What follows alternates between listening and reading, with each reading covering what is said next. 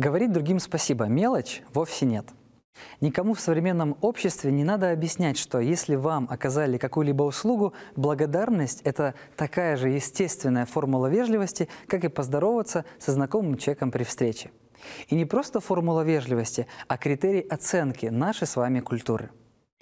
Умение не забывать говорить другим спасибо – это важный навык. Кашу маслом не испортишь, а взаимоотношения, письменные или устные, не испортить словом «спасибо». Так почему же мы так часто избегаем слов благодарности в ответ на помощь?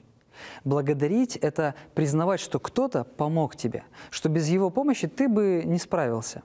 Некоторые считают такое поведение признанием собственной слабости, но ведь это не так. Благодарность играет одну из ключевых ролей в построении и поддержании отношений с окружающими. Когда вы говорите «спасибо», вы делаете это не просто так. Скорее всего, ваша благодарность имеет причину. И эту причину вы заметили, вы выделили ее из круговорота событий. Таким образом, приучая себя говорить «спасибо», вы привыкаете концентрировать внимание на положительных вещах.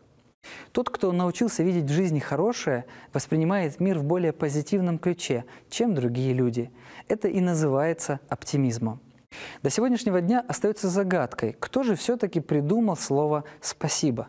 Известно только, что слово «спасибо» произошло от сокращенной фразы «спаси Бог». Видимо, так отвечали друг другу люди верующие, желая выразить свою признательность. Конечно, о благодарности много сказано в Священном Писании. Об этом очень важном навыке говорит Библия. «Всегда радуйтесь, за все благодарите, ибо такова у вас воля Божия во Христе Иисусе». Библия многократно рассказывает о ситуациях, когда люди с благодарностью обращались к Богу, к своим ближним. Благодарность помогала им не только ценить счастливые моменты жизни, но и преодолевать трудности. Если в какой-то проблеме попытаться найти причину для благодарности, то наверняка вам легче будет принять и исправить эту ситуацию. Все мы знаем детскую песенку об улыбке и о том, что она к тебе не раз еще вернется. С благодарностью все примерно так же.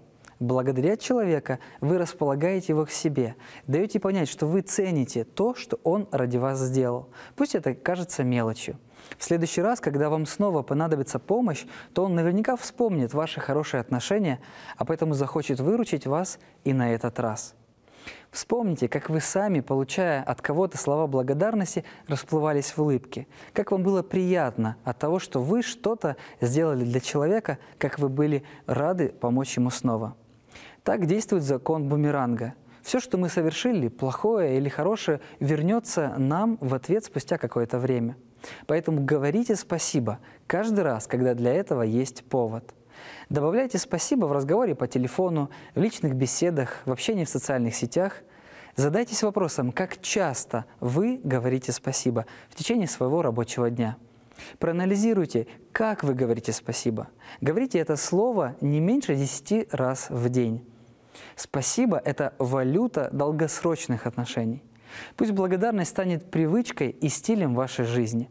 Спасибо за то, что вы посмотрели этот выпуск. Всегда радуйтесь, за все благодарите.